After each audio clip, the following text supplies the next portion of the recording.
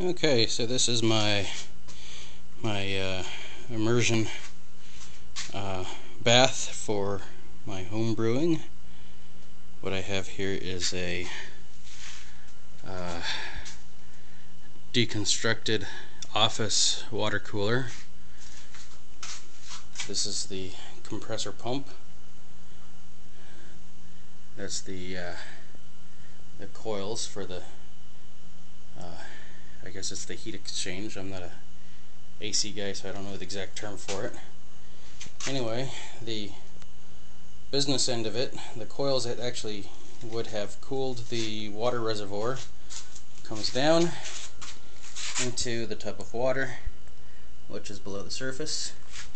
And I've got just a cheap $10 Harbor Freight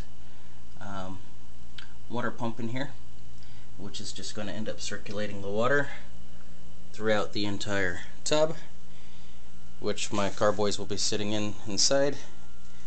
Have to probably adjust the water level some.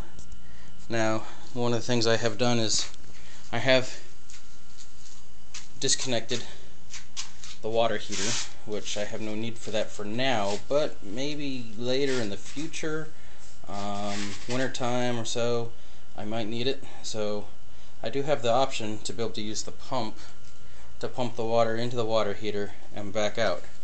I need to pick up a love controller so that way I can actually, or a love controller or any other temperature controller, and that way I can more accurately control the temperature.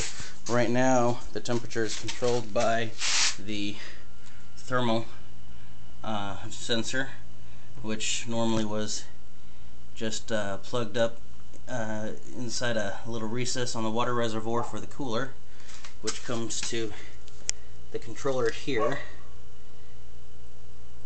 and this screw right here with conveniently no gauge to tell you what temperature it's set for is the thermostat. I altered it some since I disconnected the heater and everything.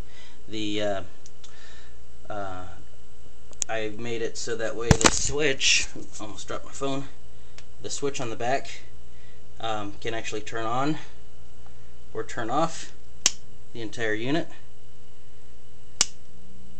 And that's used to be the front panel, which is just lit up to show that it's on and it's cooling. There's power applied, so the green light is on, but it's not cooling. The compressor's turned off, the blue light is off. Blue light on, it's cooling. Pretty basic and simple, but I'm thinking this should help to control my temperatures pretty well.